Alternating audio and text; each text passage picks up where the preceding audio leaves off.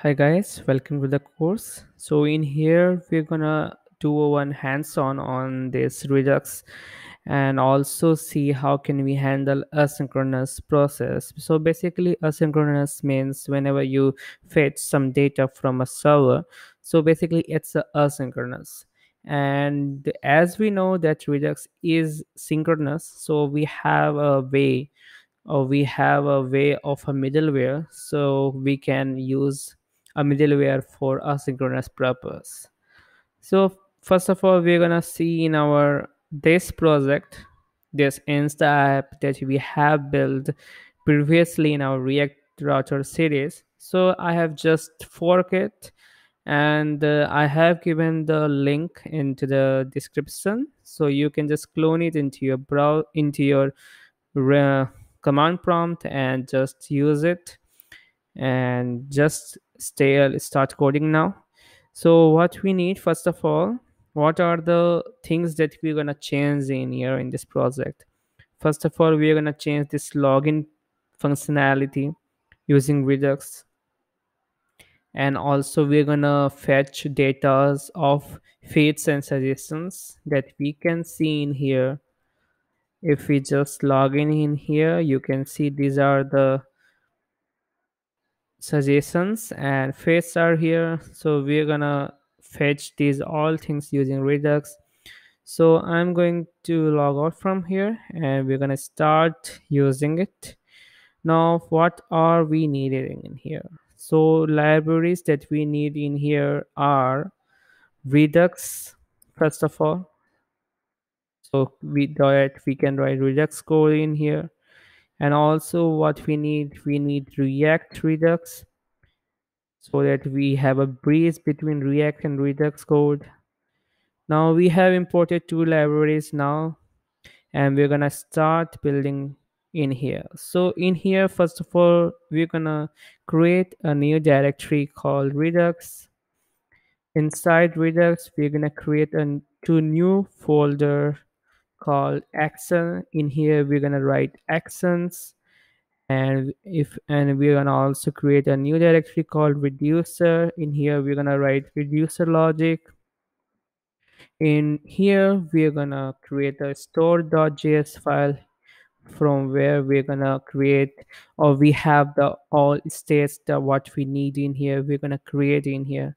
So let's start. What we gonna import in our store, we are not haven't create any actions, we haven't create reducer, but for in here we're gonna just write in what we need in here. We need create a store for creating the store. We need apply middleware for applying some middleware that we want. And we also need one new, you can say, combine reducer. So as the name suggests that we can combine many reducers into one. So what it will do, it will combine all the reducer that we are gonna build and combine into one. We will see what we write in code. So we haven't created anything, so let's start by creating in here. So we're gonna change this login functionality, right? And what we have said in login, that whenever you click on login, we're just gonna give a boolean value into it. So just create a new action. So in here I'm going to create a new file called login.action.js. And in our action.js, we're gonna create export const login. We have a payload, and we're gonna use the type that we're gonna give. And I'm gonna give the login as the name suggests. And the payload. So I'm going to just refactoring the code, right? We don't have to write like this payload again and again. So this is one way. This is the better way, you can say. So now in our reducer, I'm going to create a new file called login.reducer.js. And in how here we're gonna create a new const init. In here I'm going to give is login to be first of all false. Now let's start building one reducer in here, and the name that I'm gonna give is login reducer, and we are giving an state, and the default state will be init, and also passing the action that we are sending in here, and it will be given in a switch case.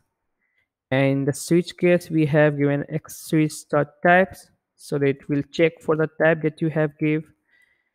And our first action is login. Basically it will be only login in here, of course. So in here return, what we're gonna return, we're gonna first spread the values inside the state, and just keep the value of is login to be action dot payload that we're gonna send from the action part. Now it will be having a default default one is the return state. Now this is what we have built. Our login register has been built, our login action has been built. Now go to your store, and we're gonna write how can we create a reducer, or how we can we're gonna use this combined reducer. So basically how we can use, we're gonna create a new root reducer, you can say. So it will have all the reducers information, you can say. So combined reducer, it will take an object, and inside this object I'm going to give the name is login, or just give login, and the reducer name that we have used. So in here we can see that I have imported this login reducer and assigned to this login. So we are passing one object in here. So what we're gonna use, whenever you create a new reducer, you're gonna create one new key value pairs of that login reducer and a key. Now what we need next is export const store, and we're gonna create store, and we're gonna just pass this root reducer in here. And basically this is what we need. We haven't used this apply middleware. For applying middleware we need uh because we are applying some middleware, right? So there are many middlewares that we can know. There is one Redux Logger, there is another, actually there are two another that we are going to use for asynchronous purpose. So right now I'm going to just use this Redux Logger in here, and you can use apply middleware, and you can just pass the logger in here. But I'm just going to give this middleware, assign this middleware, and passing to as a, okay, we haven't used it yet, as a array. So import logger from Redux Logger. Now just type in here logger, and in here what we're gonna do, we're gonna just spread the middleware in here. So spreading the value inside this apply middleware. You can simply write in here logger 2, but if we're gonna use more logger, we're gonna use more middleware in here, so we can just use this middleware in here. We can assign into an array. So this is complete. I'm going to just save these files in here and go to my code. In our my code, you can see in our index.js what we need provider, right? So if I just write provider, we get provider, yeah, we got provider, and we got provider from React Redux. So we're gonna just wrap this up, this provider, and we're gonna send the store values inside this store. So we have passed it, we haven't imported it, so I'm going to import it right now. Let's import it. Okay, we're gonna see, simply write in here. So where do we got in this is stored? We got stored from redux slash store.js, right? We have imported, right? Yeah. So this is what we need, and just save it. And now in our code, we're gonna see into action. So go to your pages.js. There is one problem in here. And go to your logging.reducer. Is there any problem? Right, there is a problem. Oh, this is not the right syntax. This is the right syntax. Yeah. Now this is good. Now go to your login.js.